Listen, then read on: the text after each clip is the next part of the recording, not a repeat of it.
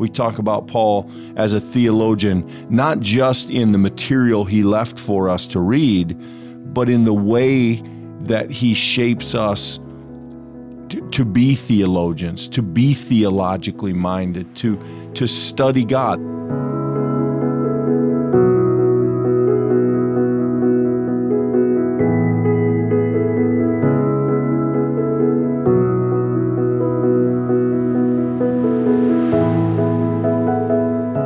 Hello, friends, and welcome back to the Pastor Talk Podcast. Glad to have you with us again for another conversation here about the Apostle Paul. Today, we're turning the frame a little bit.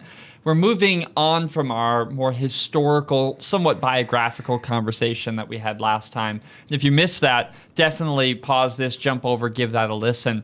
But today we're going to turn our attention, we're going to look at Paul from just a little bit of a different angle. We're going to consider him as a theologian. And before you skip off, because that sounds boring, I promise you this is going to be a fascinating look at Paul, because today, the Christian church, which has now existed for several thousand years, has been built upon the theological bridge. Really, you might even say the innovation that the Apostle Paul did in the earliest days of the church. We're going to look at some of his most important writings, how those were significant for the early church, and then how Paul's been returned to, actually, Clint, throughout history, and has been reheard by generations of Christians, and in the midst of that has discovered even greater depth and wisdom to what this man wrote and has been given to us throughout the Scriptures. Yeah, Paul's a fascinating man. He's very well-rounded, at least from the context of the faith. He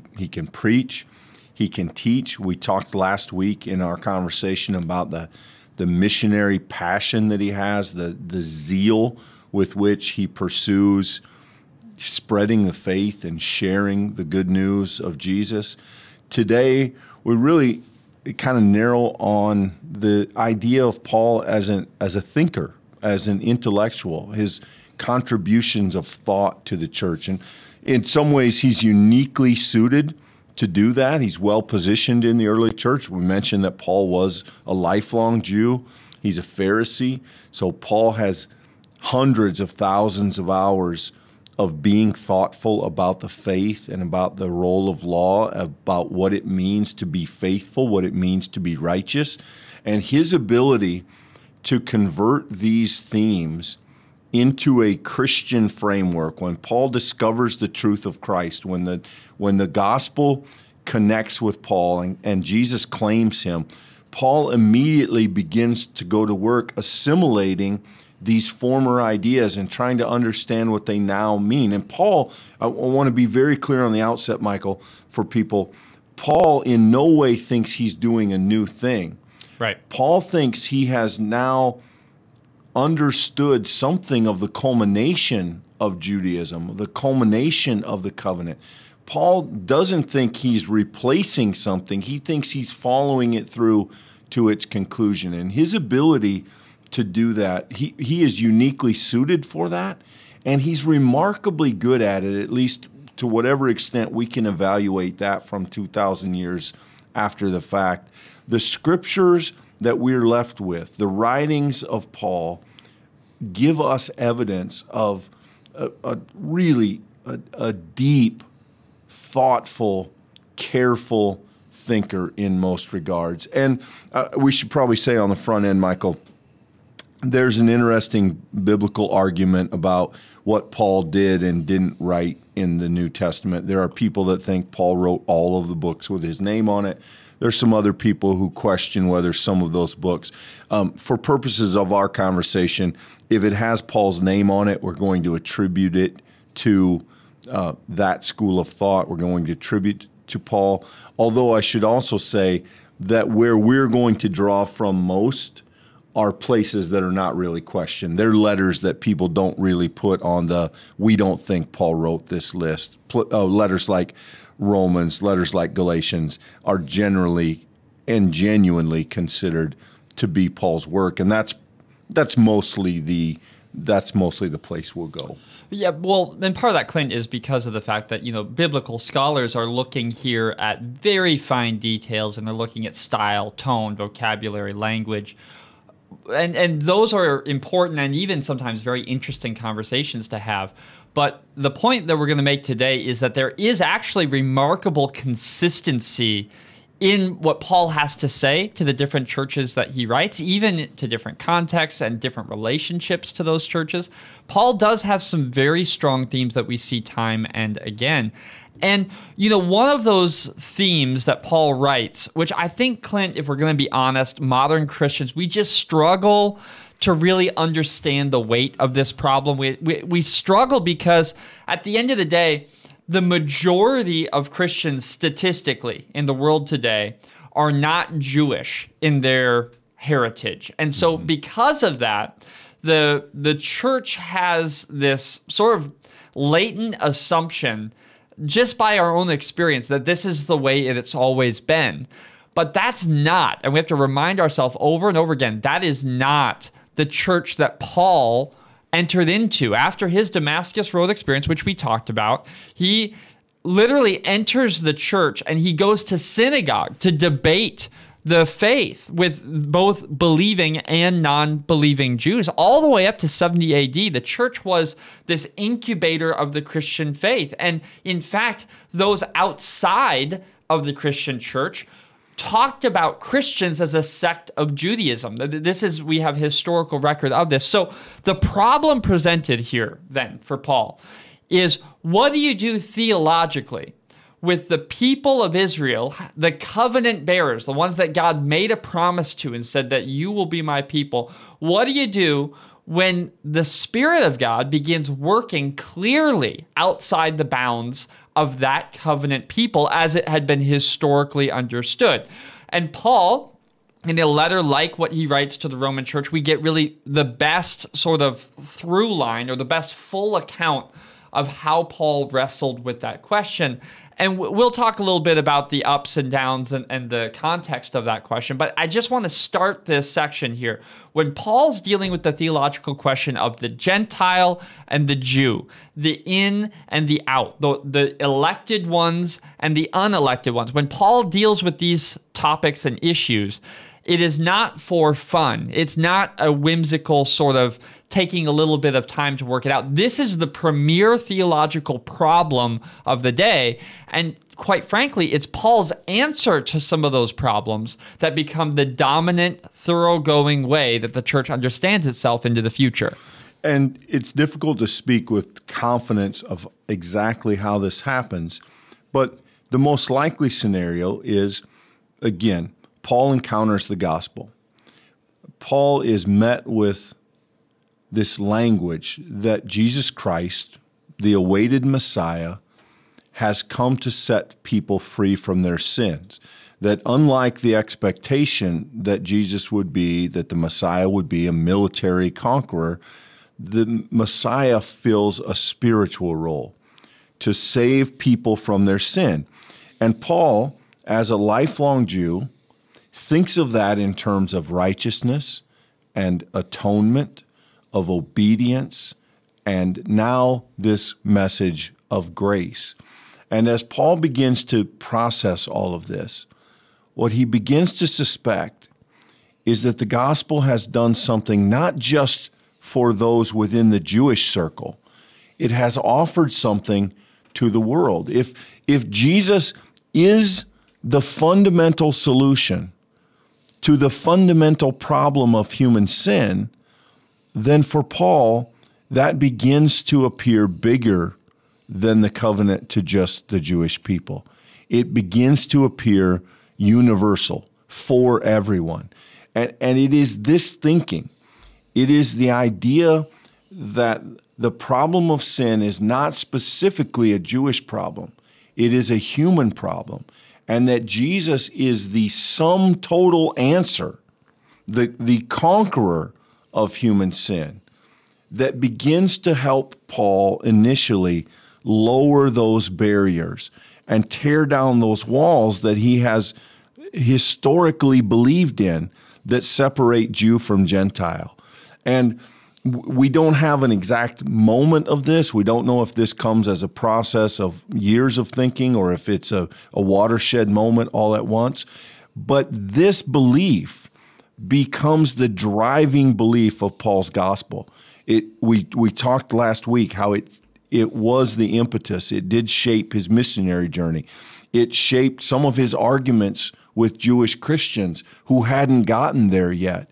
And for Paul, this really becomes the note that he sounds most clearly, Michael. And it is related to other things that we'll talk about, but he gets there theologically, and I think that matters. You have to recognize the surprising turn that happens for someone that has been inside the Jewish theological understanding, the covenantal relationship model, this idea that the Jews are the chosen people. And so when Paul comes to see the revelation of Jesus, that is like having the rug pulled out from underneath you, because when you begin to see the Spirit of God spreading like wildfire throughout the Gentile world, and you begin to understand, as Paul does in his pastoral letters, which we'll talk more about next week, that he's now having to deal with things that he had taken for granted his entire life. Things like food codes now had to be reappraised. They had to be reconsidered, because is that a thing that Gentiles should be held to? Or in grace and within the fold of the people of God in Jesus Christ, are there some things which can be left behind and understood to be within the Jewish community, but not the Gentile Christian community? And so the thing I want to lift out here is, on one hand, Paul is preaching and seeing a gospel that expands the horizon of who's included by several folds. Simultaneously, he's creating a litany of problems, of questions about then how do we live? And then how do we understand these things that we understood? Like, for instance, the fact that God is a just God, and that in the face of a righteous God that we cannot stand as sinful people. Well, now Paul turns to that and he re-examines, in light of Jesus Christ, who stood before a righteous God as a righteous human.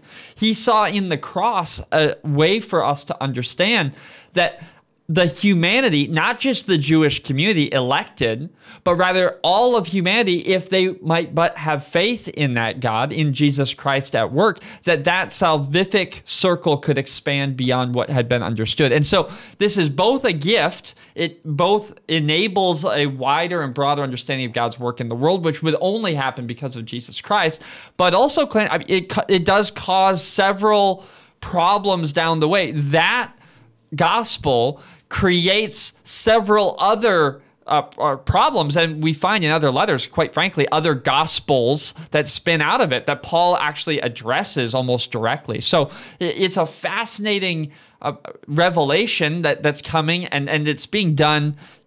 Maybe we should say, Clint, it's not all Paul. Paul's talking with Peter, and we know that those conversations are happening amongst other leaders. So just because we have a substantial portion of Pauline writing doesn't mean that Paul's the only one. But we have to recognize, by sheer quantity of his work in the Bible, Paul's a substantial voice in that conversation. Yeah, absolutely. And it moves fairly quickly. We go relatively briefly through the idea that the God of Israel sent Jesus to Israel, to Paul and others, giving the idea, sharing the idea that they believe they've discerned that God of Israel has invited Gentiles into the covenant, that they too are included in the work of the Messiah. And to us, that sounds like a fairly simple thing. Well, good, Gentiles can be included. And to the church's credit, though there was some argument, Peter and the other disciples in Jerusalem, that relatively quickly there's an openness to that. Now, there were some bumps in the road, but historically speaking, they move that direction rather fast. However, now you have another entire set of questions. When a Gentile becomes a Christian, when a Gentile is now folded into that covenant of the God of Israel, do they need to be circumcised? Do they need to keep the diet laws? Do they need to keep the Sabbath laws? Do they functionally live now as a Jewish person? And this, for Paul, again, becomes an intellectual conundrum. He begins to think through, well, what does it mean? Does it mean that the Gentiles have become Jewish? Or does it mean they have been enfolded into the grace of Christ? And he begins to get concerned that if additional barriers are placed on the Gentiles, what that means theologically is that the people then come to put their trust in things like circumcision and diet more than the cross, or at the very least, they hold those things equally important with the cross, which for Paul is unthinkable. Nothing else but the cross can be primary. And so even his very theological underpinning leads him to believe that the things he once considered extremely important are now preferences. They're now personal decisions, but they're not incumbent upon those who come into the faith. They are no longer defining characteristics because Jesus alone is the defining characteristic of what it means to be God-fearing, of what it means to be included in the covenant, what it means to be faithful. And so we hear words like righteous and holy and atonement and sin, and we have so thoroughly vetted those within Christianity that we forget that they weren't initially our words. Paul brought them with him. The apostles, the disciples, the writers of Scripture brought those words with them, and Christians began to rethink and reimagine what they meant to us in light of Christ. And Paul, I think, Michael, yes, others were doing it. Yes, there are other parts of the Scripture that contribute to that conversation. Paul is leading the charge. Yeah. Paul is far and away the driving force in that conversation. I think both practically through the lens of the story and certainly theologically from the writings we have left. Yeah, I think that's fair to say. And I think that there are numerous places in Scripture where one could turn to have this conversation. So I just picked one, to be honest with you. But to throw up here in a screen that's not working, so I'll just read it to you. What then are we to say? Should we continue in sin in order that grace may abound? That's Romans chapter 6, verse 1. And there's an inherent problem that's been created by Paul's insistence upon grace. And do you see it there? If grace is this free thing given to all people, if grace is Jesus Christ's gift to us, undeserved, unearned, then wouldn't you think that continuing on doing whatever sinful thing might we want to do, wouldn't that just then create more opportunities for the grace of Jesus Christ to live in our life? In other words, wouldn't the removal of all boundaries be the natural outcome of essentially the boundary of this covenantal relationship with the people of Israel being pushed back to all people? Shouldn't all of the boundaries go with it? Is that the expansive nature of the gospel? And Paul, as we know, if you've read the Scripture, goes on and says, by no means. In no way does grace invalidate God's entire plan. Paul, to your point, Clint, I think this needs to be stated.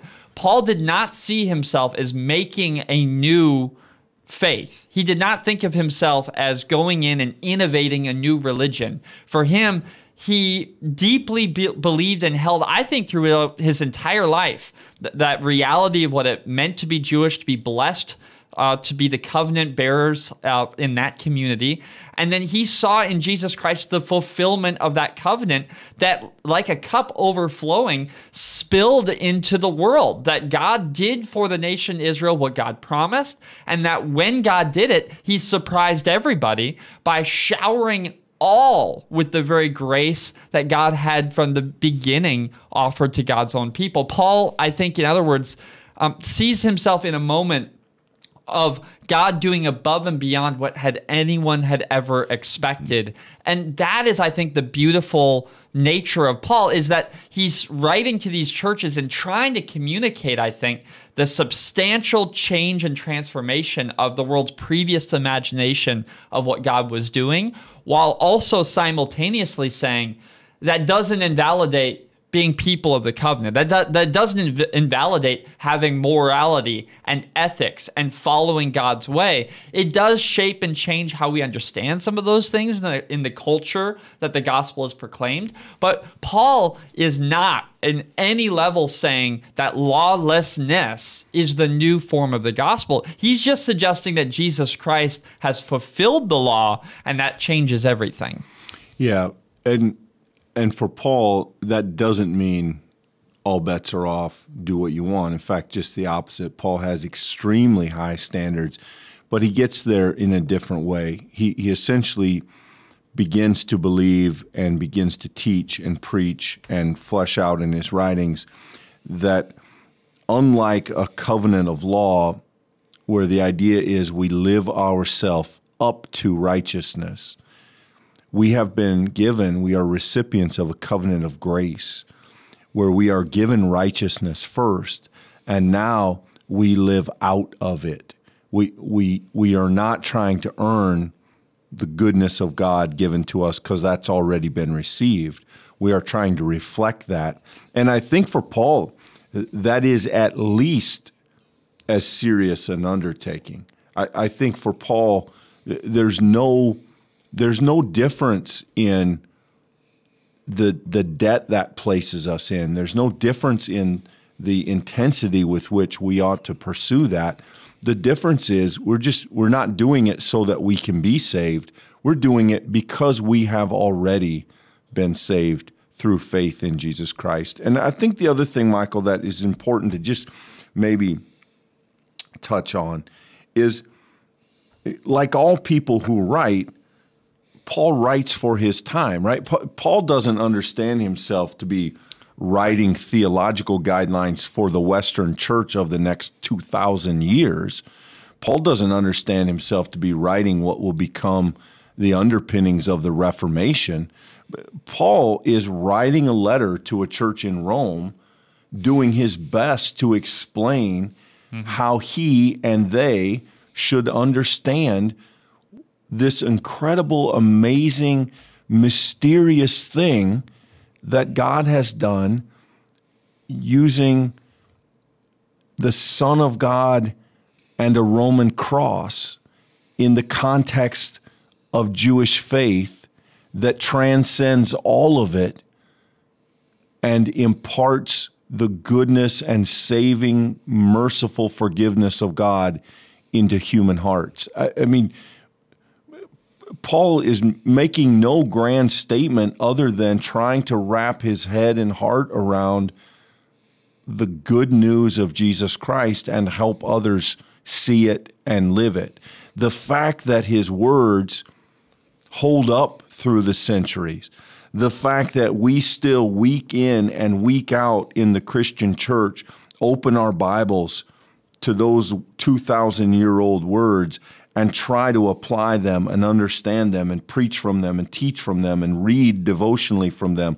That is a testament to the depth that he gave those ideas, and I think to the creativity and the logic and the sheer brilliance of what he was able to do. But he didn't do it thinking that's what he was doing, and I think that matters. Yeah, it does matter because ultimately Scripture is God's work, and these things that the church identified very early on, these writings that they said, this has the force of formation. It has the force of guidance within the Christian community. And the fact that they moved so quickly to hand this off one generation to the next and say, this is reliable, you will find in this the good news, is because Paul, in his unceasing effort, his zeal, his passion to follow wherever Jesus Christ may lead, he kept his focus on the risen Christ. And it's that force and movement,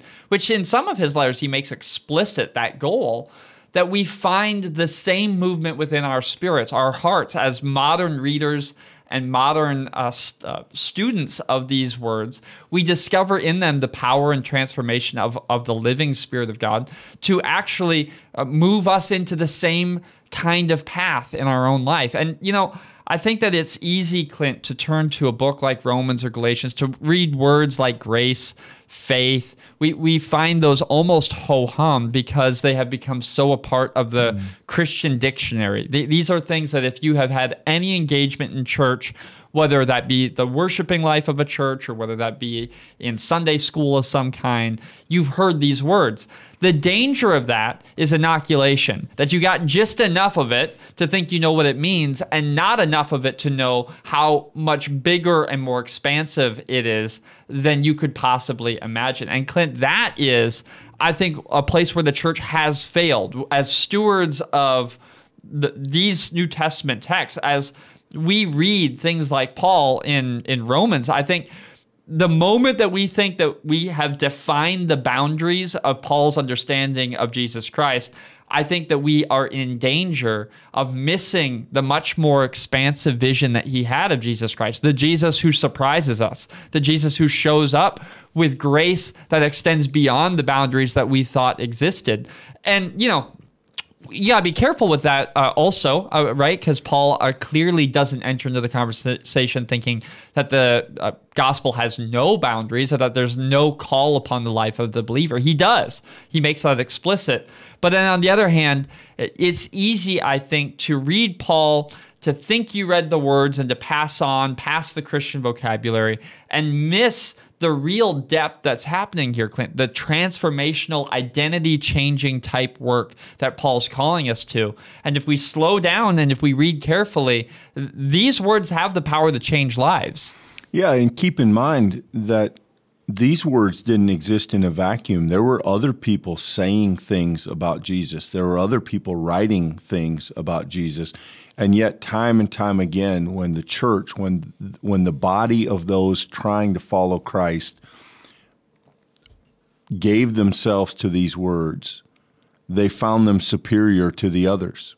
There's a reason Paul has been transmitted and kept and held on and canonized, and those other voices had fallen by the wayside. Because when the church, by the guidance of the Holy Spirit, submitted themselves and revisited these words over and over again, they continued to find Jesus in them. They continued to hear the gospel in them. They continued to gain clarity of the thing God had done. And maybe we can move there, Michael, if it's in some ways it's difficult to pin Paul down, but in other ways, I think he so strongly comes from this emphasis, this idea of grace, that we really, I think, can fairly say it is the foundation of his theology. The idea that in the cross of Christ, we see the gift of God to the world, that we see the atonement, the penalty, the payment for our sin, so that we can be redeemed, and that grace has been offered to us, and we access that grace not by faithfulness to a religion, not by jumping legal hoops, not by checking boxes and not checking other boxes, but by simply accepting, by placing our faith in that work, we have access to that saving grace, that it lives within us as our new reality because God has chosen us to hear it, to respond to it, to be a part of it. God has invited us, and that we accept that invitation by simply acknowledging the truth of it. We don't have to do anything. In fact, it's very important for Paul that we can't do anything. We can't earn it. We can't give our resume. We can't pay enough. We can't do enough. It is a gift. And I think if we're going to understand Paul very well, I think that almost has to be the place you start. Well, it has to be the place you start, because remember that at the end of the day, Paul's arguing that it's not your people group that defines your inclusion with the people of God.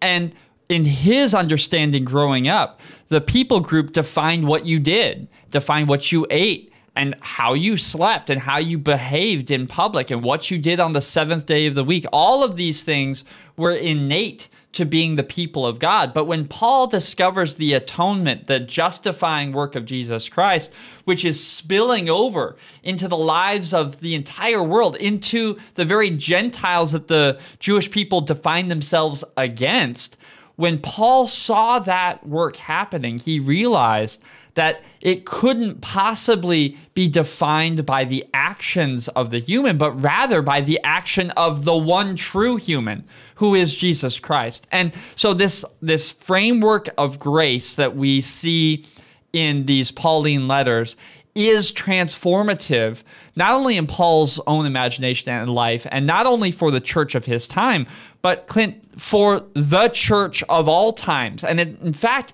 it's this idea of grace that the church later comes upon again. You would think it would have been revolutionary enough in the beginning that it would just continue on. But the truth is that this concept of the grace of Jesus Christ, the gift that is given, not earned, not affected by human action, this is the thing that Martin Luther picks up in the Reformation, and he begins a conversation which returns to Paul.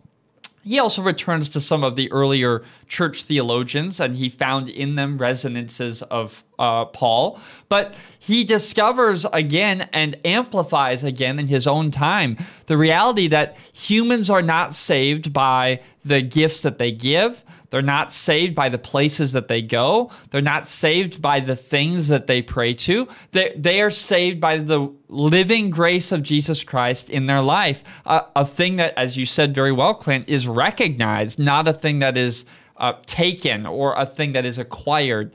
And it is that conversation that spins out. Luther himself, I think, didn't think of that conversation as one being a split from the church at the start, but rather a renovation of the church's understanding, a return to Paul's understanding. But as we know historically, that turned into this Reformation, turned into an actual church movement. And then that movement turned into churches of different kinds. And it led to a whole season of renewal, of theological exploration, of biblical interpretation, in which, once again, the idea of grace and asking the question, does grace live beyond the boundaries of what we had imagined before, was brought again to the table. And quite frankly, there was some incredible and even surprising insights gained again, 1,000+ years later. Yeah, we continue to visit those themes. We continue to unpack them. We continue to struggle with the tension between free gift and responsibility, of law and grace, of faith and works. We continue to try and flesh out literally what is of Christ in those conversations. And each and every time we do that, the church has returned to Paul to guide us in those discussions. We haven't always agreed on what Paul says or what Paul meant, but we have always looked to Paul as one of the primary voices whenever we've sought to answer some of those questions. And for Paul, that reality, the reality that we are inable, we are ineffective, we are lost, hopeless in our sin.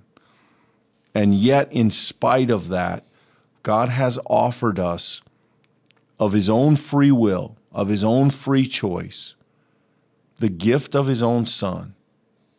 Not that we have to do anything for. We don't have to be Jewish. We don't have to do this. We don't have to do that. We don't have to whatever. We receive that as gift. And that God has done that for no other reason than God wants to. That it is the nature of God to save. That it is the fulfillment of God's plan. That's the heart of Paul. everything else that Paul does, if you want to look at the decisions he makes about churches, if you want to look at the decisions he makes about issues and the various things that he has to deal with, each and every one for Paul ties back to that central theme of what does this have to do with the essential truth of Jesus Christ. And I think, you don't have to agree with Paul in regard to all of those various issues, Michael, to see that for Paul there is a connection.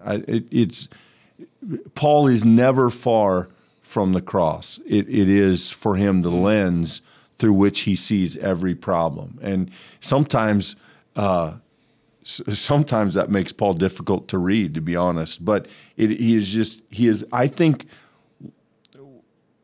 if we could criticize Paul for anything, and I don't know that we can, I don't think it's for consistency. I think Paul is remarkably consistent. He is consistent. And, my gut was actually leading that way too, Clint, is to say just because Paul may be consistent doesn't mean that it's easy to both understand what he means and also that it's not easy to apply. And I think that is a unique aspect of Paul's theological vision. Because when you understand grace and you understand how it envelops people groups who had never even been considered to be in view of the covenantal God, the God of Israel, right? Now, as that grace has been extended by the atoning work of Jesus Christ to any who has faith, who recognizes the reality of that gift that has been given for them, then it creates a whole myriad of practical problems. And I think that we find that here in his turn in Romans chapter 12, because he says here that we are to present our bodies as a living sacrifice, to not be conformed to the world, be transformed by the renewing of our minds, that we might discern the will of God. Clint, this is the fundamental problem, discerning the will of God. Paul may be consistent in his proclamation that grace has changed everything, but as we continue to read Paul, as the church has done in every generation, we seek to see in these words, to hear in these words, and far more difficult, to live with these words in the discernment of how God is working through that gracious action even in our lives today. And Clint, that is where it gets very messy because it requires a group of conversations. It requires the church to practice grace with one another, humility. It requires prayer. It requires the study of Scripture. It requires all of this messy human interaction while seeking divine guidance, and in the midst of that, recognizing that we're still going to get it wrong. Yet that's the work that Paul is doing and modeling as he seeks to follow Jesus Christ. And it is the task of the church today to model ourselves, to seek to follow in Paul's way and recognize that, yeah, our theology does need to be consistent, but it also requires discernment. It also requires asking the question, so then how do we live it today? How then do we present our bodies today as that living sacrifice, holy and acceptable to God? What does that mean? Wherever you live, whatever your vocation is, whatever you consider to be your central place and time, how are you discerning God's will to be your Lord in this moment? That's what Paul calls us to. And unfortunately, that's not just an open, closed book. That's not an easy, write a pamphlet, hand it out, problem solved. Discernment takes work, Clint. Yeah, and that's probably a moment, Michael, where we should admit the obvious, that we stand in a tradition that believes ourselves to be deeply influenced and deeply reflective of Paul through the work of Augustine and Luther and Calvin and others. We lean heavily on the idea that our own theology is deeply influenced and deeply reflective of a book like Romans. And so what has that meant for us? It means that we try to be thoughtful. We try to have consistent theology. It means that we value preaching. We value teaching. It means that we value study. It means that we understand that there is a life of the mind required to approach the faith. Now, that's not enough, but that the faith should be thoughtful. We should be thinking people. Not simply experiential Christians, but thoughtful Christians, that those two things should go hand in hand. And what does it say to us that a person like Paul calls us always to a deeper level of faith? What does it mean that Paul calls us to continue to interact with our world? I think in that sense, we talk about Paul as a theologian, not just in the material he left for us to read, but in the way that he shapes us to be theologians, to be theologically minded, to study God. The word theology literally means to study God, to study, and not simply like we could put God on a slide in a microscope, but to think about what it means to live as godly people, to think about what it means to pursue faithfulness in Christ. You know, there's this beautiful picture. I understand that there are places that people can criticize Paul, and Paul doesn't need me to defend him, but there are some moments, Michael, where I think we see the character of Paul, and there's a story where he goes into a city, he preaches, he's captured, he's beaten, and he's throttled, and the next day he goes back, right? I mean, he gets up. You cannot stop Paul from pursuing what he understands to be his mission in Christ. And I respect that.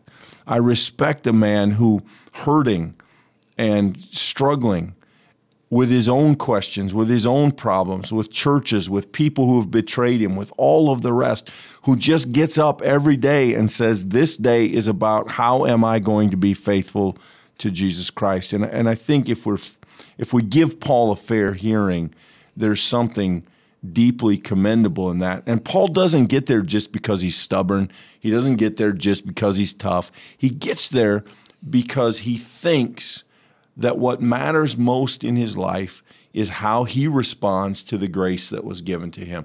He remembers a time where he lived in a way that dishonored God. And he now stands in grateful joy. One of the things that surprises people about Paul's letters is how much there is about rejoicing. He now stands in grateful joy as a recipient of grace, and it colors each and every day of his life. And I think for that alone, we look to Paul for inspiration, and I think deserves a measure of respect. Oh, completely. And I think it's worth noting that though the church has at certain times struggled with the realities of living as theologians like Paul, that we have at our best also mimicked Paul's deepest conviction. And I think it's worth saying in the conversation about Paul here, Clint, I think we need to remind everyone that Paul was an unbelievably careful reader of Scripture. Throughout all of his letters, he weaves what would be his scriptures, the Old Testament texts are woven throughout. He clearly had committed to memory. He clearly had debated and thought and considered what these ancient and holy words would mean in the life of a contemporary Christian in his day. And he brought the fruit of that for the sake of the church. And so I think if there's any takeaway from a conversation about Paul today, we would at some level have to pause and admit that we too are called to be people who study the scriptures, that we turn and give real attention to these words. Because, Clint, we literally cannot engage in the discernment that Paul models and calls the church to if we do not have a deep rooting in the substance of the holy words, if we don't understand what the scriptures are pointing us towards and who they are revealing,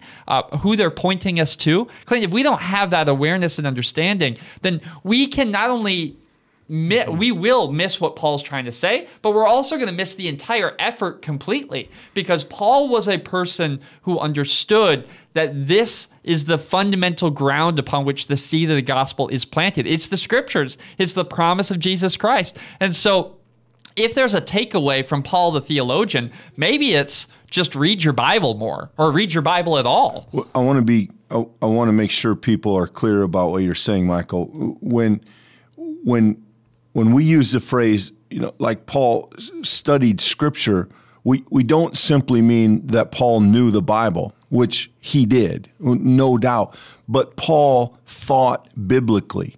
Paul used the Scripture and what it taught about the way God is, the nature of people, the work of God. He took that worldview, and it became the lens through which he viewed the rest of the world. It became the way he thought. When we talk about studying the Bible, it isn't just so that we know that this is in the book of Romans and that's in the Gospel of John and that story's in Genesis. It is so those stories inform the way we think, the way we live. It is not enough to simply know or read or study Scripture. It is an endeavor to think biblically, because the Bible shapes our view of ourself, our world, and our God. And when we look at the world through it, we have the clearest opportunity to see, to discern is the word we use, what God is doing by knowing what God has done and what God has promised to do. And so I want people to understand that yes, Paul knew his Bible, but that wasn't what was most impressive. What was most impressive is the way that how Paul knew his Bible informed everything else that Paul sought to know. Yeah, that's an unbelievably helpful exploration. That's exactly what I meant. And I only want to add to what you just said, Clint, that realistically, when Paul comes to explore these words and allow them to frame his entire world, he's doing that with an incredibly deep and nuanced selection of texts and understanding of God's working in the world. Some of you joining this conversation may have grown up with an understanding of the Christian faith, which is very, very finely pointed, that this is the thing and it's only this, that this is the only reading. But if you read the Old Testament, with the covenant language, with God's work through David and Abraham and Isaac and Jacob, if you see these characters and then you see 4 gospel accounts, if you see Paul's work throughout the book of Acts, and then you see the ways that he addresses all of these churches, what makes Paul astonishing as a Christian leader is theologically, he can see the core gospel clearly. He sees Jesus Christ and he seeks to follow Jesus Christ in all things. And also, he's nuanced. And also, he understands it's complicated. And also, his mind and his spirit are big enough to deal with issues that cannot be held and contained by one person. That is the beautiful tension that Paul represents. That on one hand, he sees all of these things, some of which may seem competing, as unified in Jesus Christ. And also, he preaches the simple gospel of Jesus Christ, crucified, dead, buried, and rose again for the salvation and atonement of all who believe in him. Clint, this is the beautiful image of Paul that I think that if we live it out, don't let your faith be calcified. Don't let it be one simple thing that's either this or that. It's far more robust than that. And I think Paul shows us that in his life and theology. I think that's a good transition and maybe a good ending spot, Michael, because I think if you can join us for the next conversation when we sort of think about Paul's work as a pastor, as a mentor, as a guide, I think it will be surprising. Paul has a measure of flexibility that I think is remarkable as a leader. And while Paul is